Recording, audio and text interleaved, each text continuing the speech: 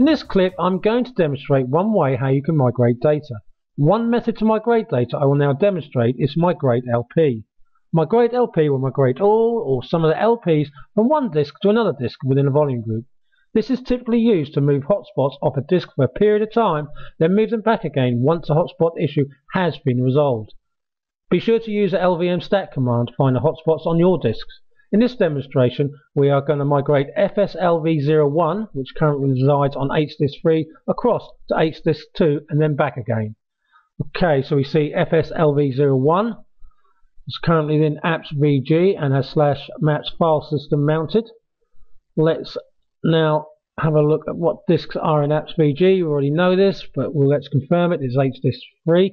Let's now extend apps.vg and bring in HDisk2. That's completed. Let's review the disks in apps.vg, and we see we have HDisk3 and HDisk2. Let's review the logical volume we're going to migrate, FSLV01, and we can see we have two logical partitions. Let's now kick off the migratelp command and get the first logical partition across to HDisk2. That's completed. Now let's just review it's gone across. It has. And let's kick off the second logical partition across to HDisk2. That's completed. Again, let's review the logical partition, and we can see we have both logical partitions across on HDisk2. And if we have a look at HDisk2, we can see we only have /maps FSLV01 on there, and the rest of the logical volumes reside on HDisk3. Okay, so let's assume our hotspot issue has been resolved. Let's move them back. Again, we use the same command, but we specify HDisk3 as the destination disk.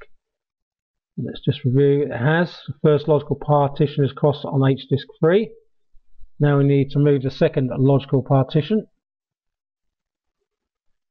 That has now gone across. Again, let's confirm there's nothing on HDisk2. There shouldn't be, no output, which is good. Everything should be on HDisk3. It is.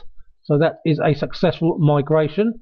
Let's review the disks in apps.vg again. Well, we don't need HDisk2 anymore. Let's get rid of it and reduce it from the volume group. It's now reduced. Let's review the disks, and that's it.